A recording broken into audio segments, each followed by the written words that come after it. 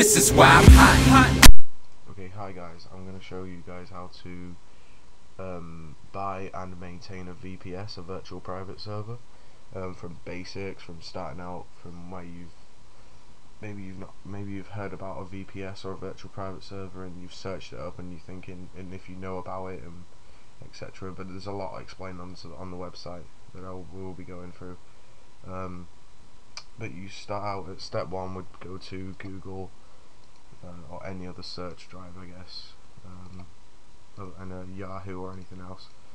You just put VPS land in, which personally I use VPS land because it's a really good business and it's a lot cheaper than the other ones, and it's good hosting, because from personal experience it is really good hosting.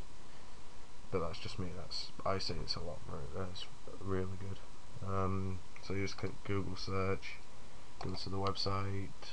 They do Linux VPS in VPS, which is $18 a month. The same for Windows. Personally, if you don't know Linux, then I would just go for Windows. But it depends. I normally use Windows because it's a lot easier, but I can also use Linux, which I use on a different plan. But on this one we'll just do Windows. Just click more info. There's Windows 2003 plans and Windows 2008 plans.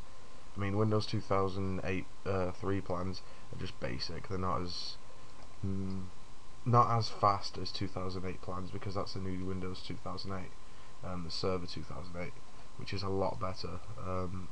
But 2003 is pretty good if you're just starting out and etc. Just doing the light or the starter pack.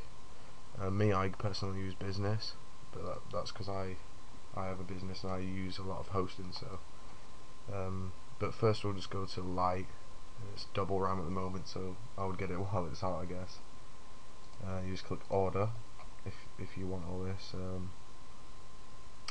Yes,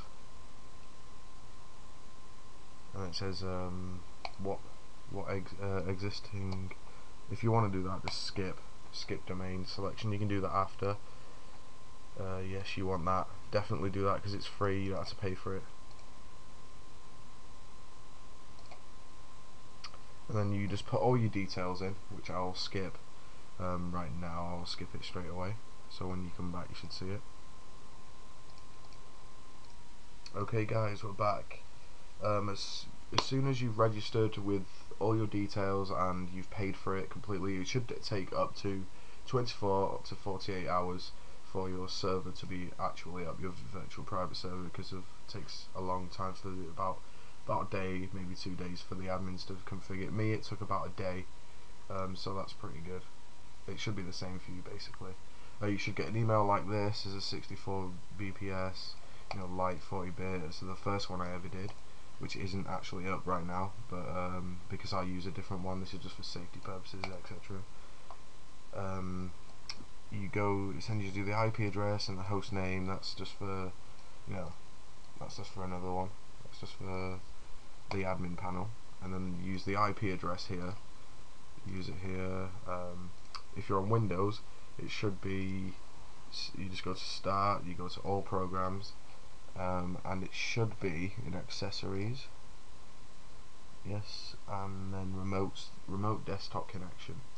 And once you've clicked that, it asks you for the computer IP. You put the same IP in from the email, and you click connect, and it should take a second, and there we go. It should come in like this, and then it should say administrator, and that's what your login will be. And then you just put the password in, what you put in on the email when you registered and paid for the site, for the hosting.